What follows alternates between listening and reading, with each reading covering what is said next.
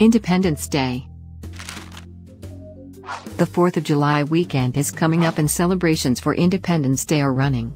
But what makes this day special?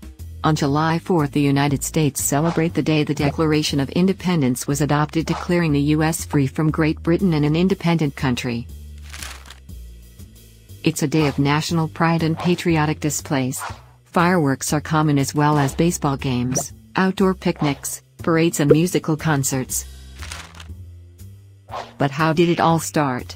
For that we have to go back a couple hundred years, when the U.S. consisted of 13 colonies ruled by King George III, King of England.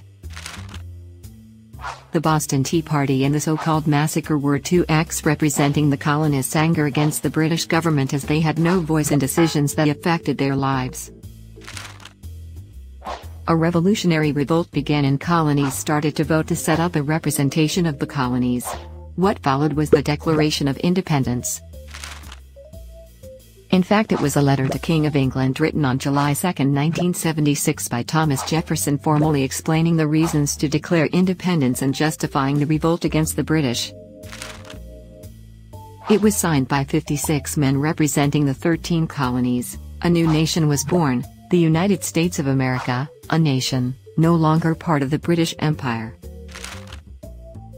What else is interesting to know? Two signatories, John Adams and Thomas Jefferson, died on July 4, 50 years after the Declaration, while a third president, James Monroe, died 7 years later. Calvin Coolidge was the first and up until now the only president born on July 4. When did it become a national holiday?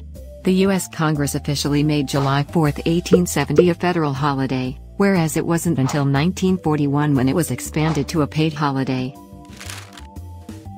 So how are you going to celebrate the birth of the United States of America? Happy Independence Day!